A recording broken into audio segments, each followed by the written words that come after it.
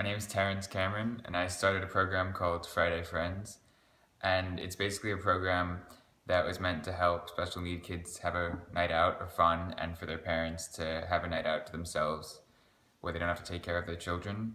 And it was never really meant to stop bullying. That wasn't my intention, but it actually ended up doing that greatly in my high school. And a lot of special need kids are part of the high school now, and kids are giving them high fives in the halls, and it's a great thing to see. And I hope you enjoy my essay.